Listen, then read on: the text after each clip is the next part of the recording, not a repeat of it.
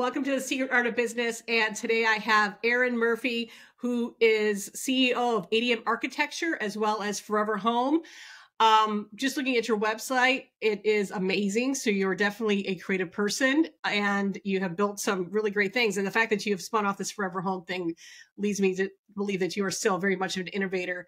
But I'm going to stop there because this story is yours. So why don't you tell us about both of your businesses?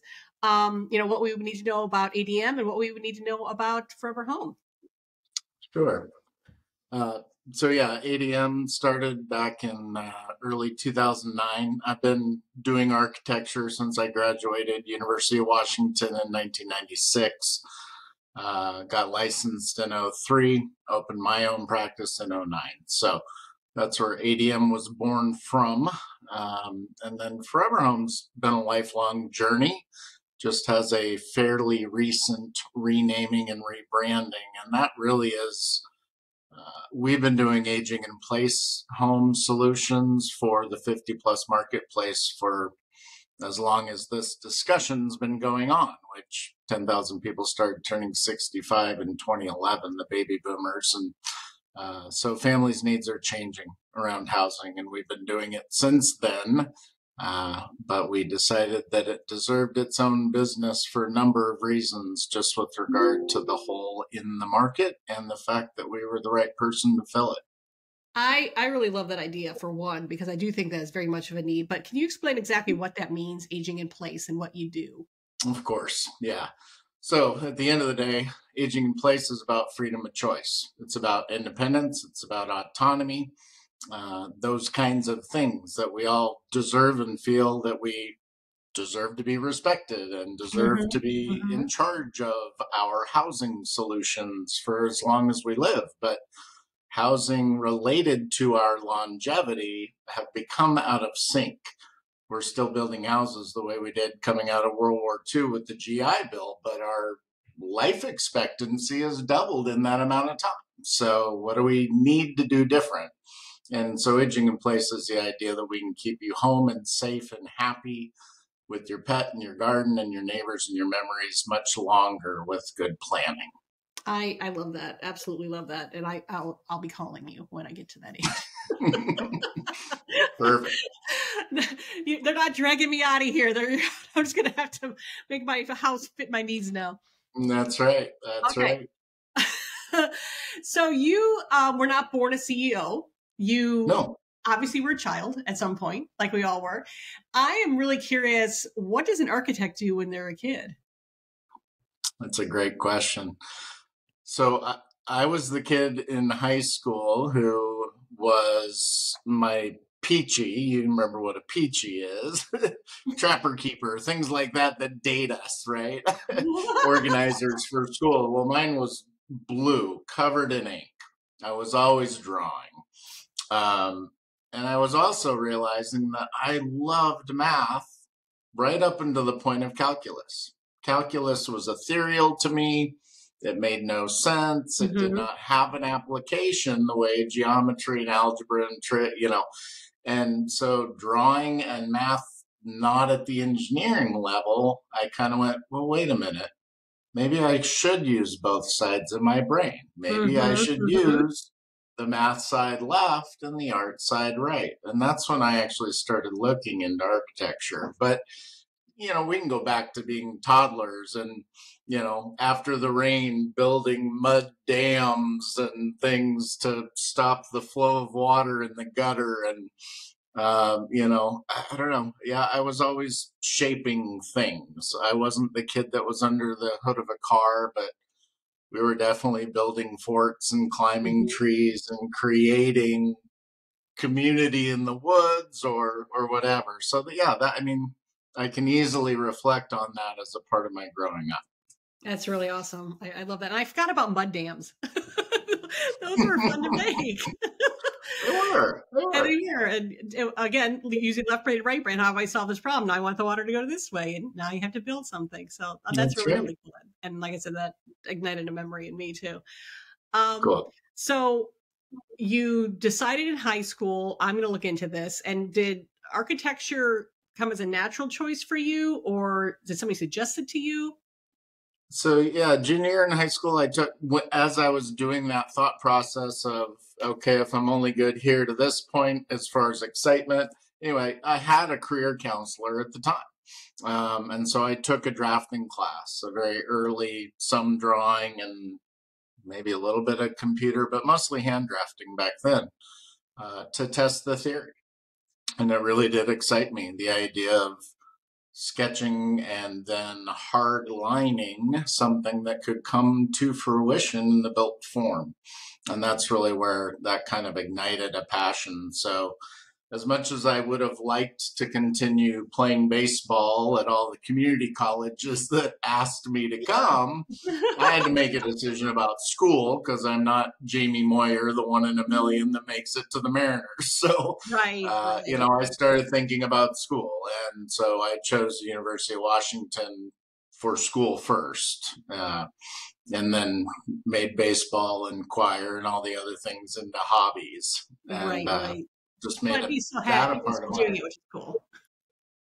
yeah. And I sang in choir all the way through high school, and music is a fascinating piece of both art and math. I Yes. mean, you can peel apart a piano song, and it's very mathematical Mm-hmm, underneath and the mm-hmm. reason things sound good.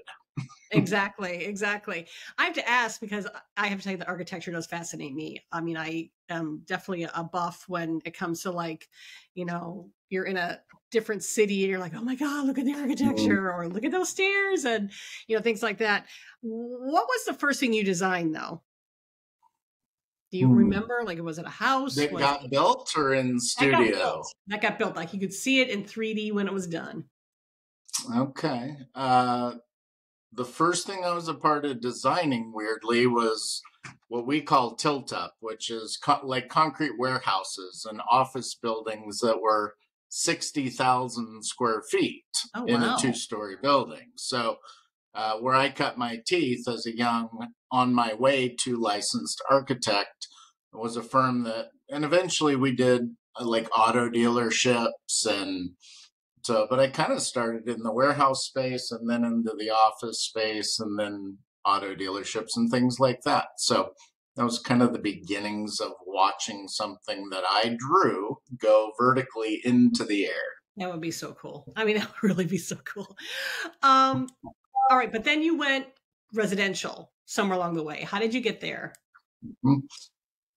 Yeah, so moving out of Seattle is how I got there. So just everything from cost of living, pace of life, moved a half-hour ferry ride across the water to a little more slower pace where I wanted to be a dad.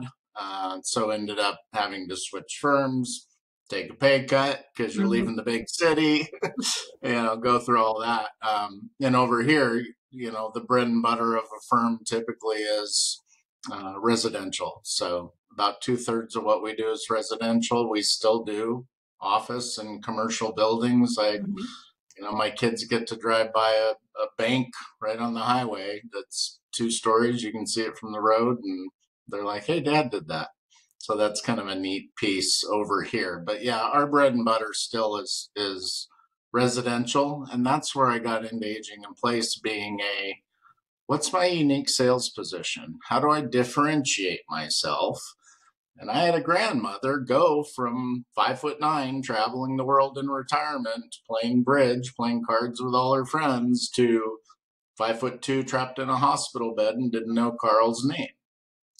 Now, at 23 years old, I didn't really want to know about grandma's hygiene, but I did notice that a split level home built in the 70s didn't do anything for her independence. Mhm. There's Mhm. stairs everywhere to everything: laundry, the car, the shower. So, anyway, that's where doing residential turned into a, oh my gosh, this is what I have to do. I have to solve this 50 plus marketplace problem that spec builders don't.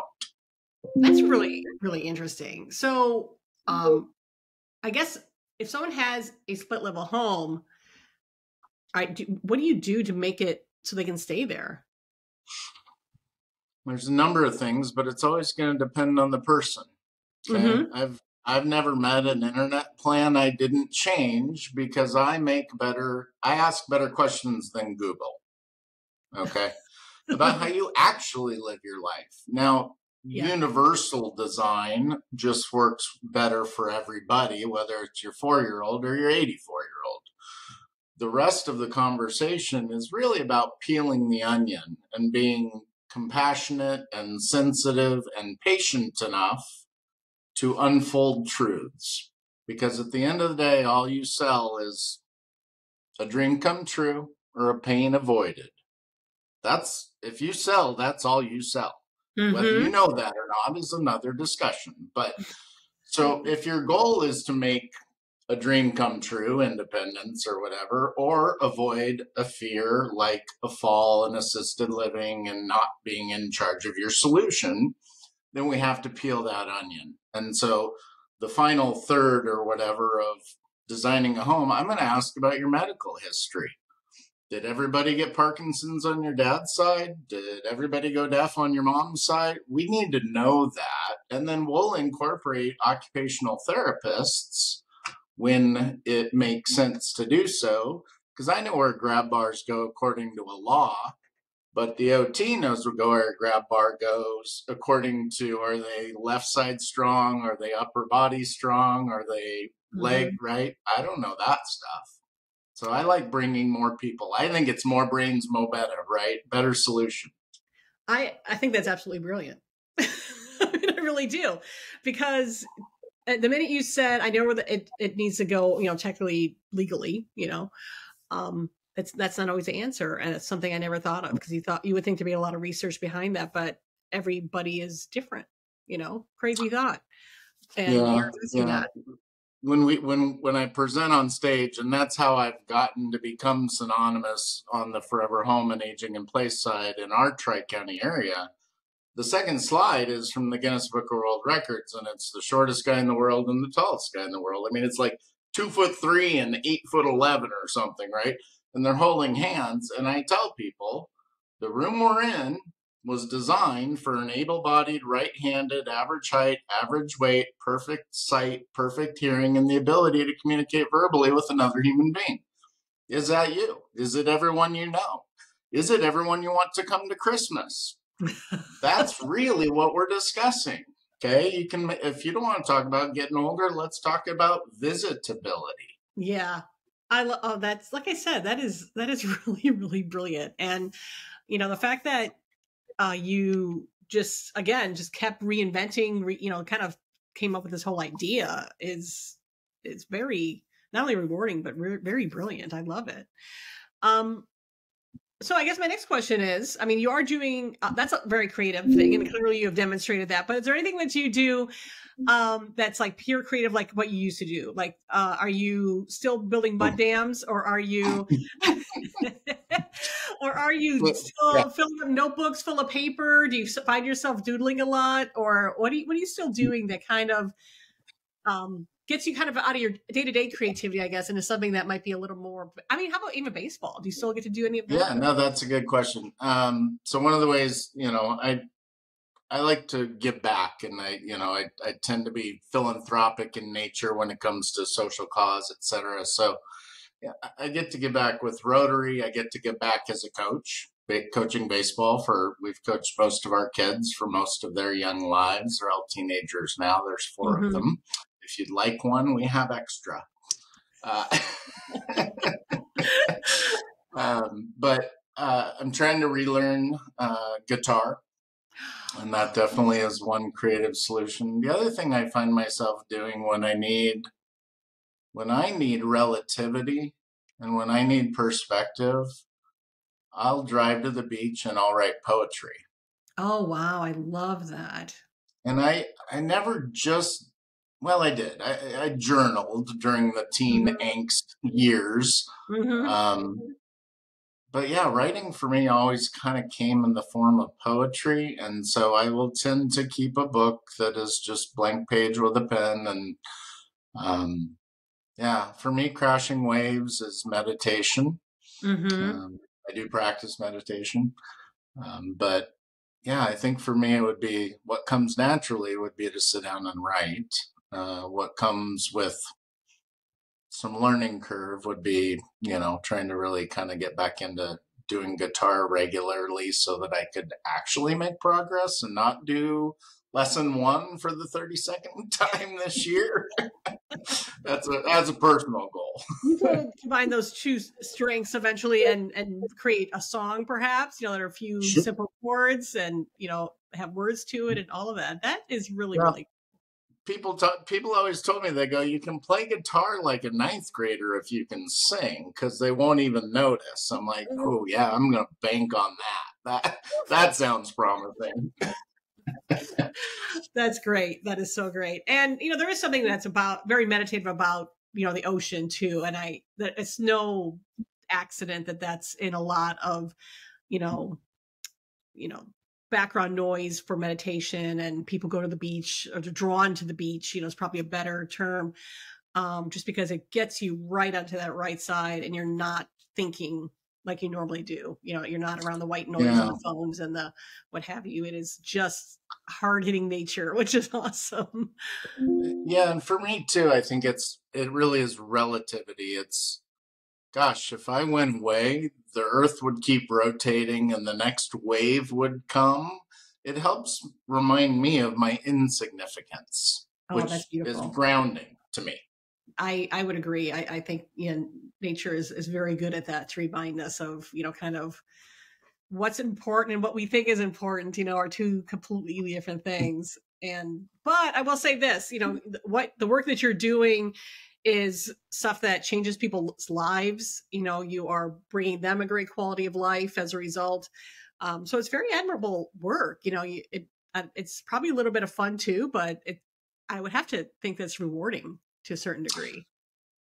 Yeah. And I knew that going into architecture, period, that I felt like this was an opportunity to make dreams come true, right? Mm-hmm. Now, a commercial building is a different kind of dream than a home building is, but they're both somebody's pursuit, and we're helping them get there. Mm-hmm. On the ForeverHome side, on the aging in place side of things, that's absolutely true. And I've been doing that for 15 years, as far as speaking on stage and educating, B2C to the consumer at the trade show, at the Rotary, but eventually we end up at the state something or other show. And then eventually I end up with the owner of aginginplace.com and the first guy to ever do a remodel for a disabled person, who actually right now, Louis Tenenbaum has a bill on the House floor at Capitol Hill trying to get tax break type incentives for making our homes safer. So eventually you kind of end up in that space, and that it's all fulfilling. And I don't mind the mic and the stage. That's the closet choir boy in me, and I'll go karaoke with you anytime. But right, but that's kind of unique. Most people are scared to death of public speaking, and I'm not. And so I feel like that is a personal, almost responsibility to go do that on behalf of all of us that are doing this work on the ground. But yeah, ForeverHome for me, I told my wife, I said, look, honey, my midlife crisis did not involve a Ferrari or a 20-year-old girlfriend, but what I lose sleep over is, what could this be? And I need to go find out. And so that's what building the ForeverHome website is about, is helping people nationally do what we do every day at ADM Architecture locally. Well, you're not only a visionary, but you are incredibly innovative. I'm just really kind of blown away what you've been able to accomplish in what a relatively short period of time. I have to ask though, because I want people to be able to get a hold of you as well, if need be. Do you mostly work regionally and then you educate people nationally, or are you able to do work nationally? Yeah, good question. So that's actually what we're in the process of expanding. ForeverHome, and since you asked how to get a hold of us, it's ForeverHome-us.com. Our goal is to do this nationally. We're going to have stock plans at different size homes, ADUs, backyard mother-in-laws, to 4,000 square feet with the elevator built in for the future. Okay. We're going to do that nationally. Now, do I need a local structural engineer to modify these plans for your property based on your soils, wind, snow? Yeah, we do. But every stock plan you could buy on the internet does. The other thing I'm doing is I'm choosing to, instead of B2C, I've gone B2B, which is to say there need to be 1,000 of me in the United States. So it's time to train the trainer. So we're actually doing business coaching for people that have some of these baseline certifications that are 3-day, CAPS course or a CLIP course or a SRES for real estate agents or a CSA, Certified Senior Advisor. Anybody that's in these industries knows what those are. And we're trying to say, okay, that's a great introduction, but it's 3 days. I wouldn't let you in my mom's house to design her future. I've been doing this for 15 years, not 3 days. Let's train the trainer. Let's teach small business how to make this a new revenue stream, because the opportunity is insane with regard to the chunk of our population and our new future of longevity with tech and medical advance. 100%. Absolutely.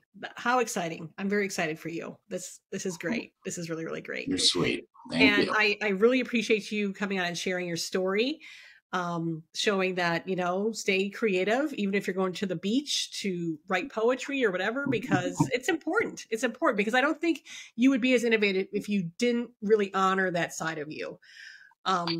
So it's really wonderful. It's a good point. And I actually said that to my father, who's 73 and sold his third business to retire. I said to him, I go, it is so hard. It doesn't even work in my brain wiring but all the truth medically is there. All the data's there. An hour of extra sleep or an hour of exercise or an hour of creativity away from your industry all benefits your work productivity, but convince me to leave my desk at hour 11 to make time for that when I'm in the middle of a thought at my computer. It's so hard. I'm working on it. I work on it daily. I could be here just on this passion 14, 16 hours a day, no problem, if I didn't have a wife and kids and I wanted to stay married, which I do. But that is like the perfect thing, though, because and it goes back to that old saying of, if you find a job that you love, you never work a day in your life, so that's what I think is kind of hard for me to pull away, because I love what I'm doing.